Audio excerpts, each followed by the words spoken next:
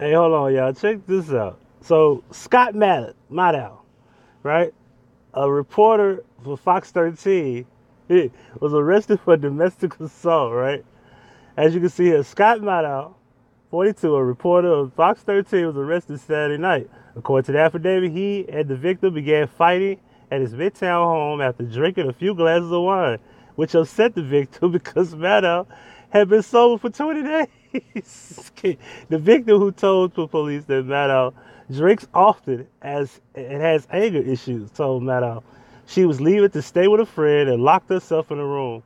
That's when, according to the affidavit, Madaus stood in front of the door and the victim asked him, "What are you doing? Are you not going to let me leave?"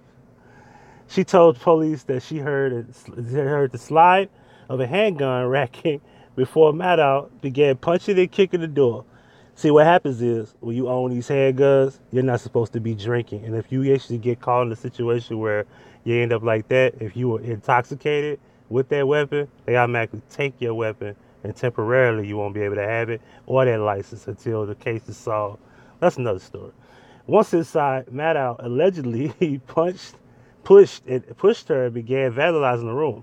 When officers arrived, they reported seeing the home vandalized and observing a scratch on the victim's sheet. According to the affidavit, Madaus was standing behind the bar in the kitchen. He became irate and yelled at officers, "Get out of my house. You're not allowed to be here." Madaus posted bond on Sunday morning. He is expected to be in court Monday morning. But ladies and gentlemen, Fox 13 is an op, and WREG is CBS affiliate.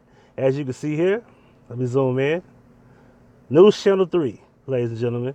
It is a CBS affiliate, as you can see here. All right, and they got it at the top, and that is crazy. So, News Channel 3 does a report. What the hell is this? Does a report on the op. Funny, isn't it?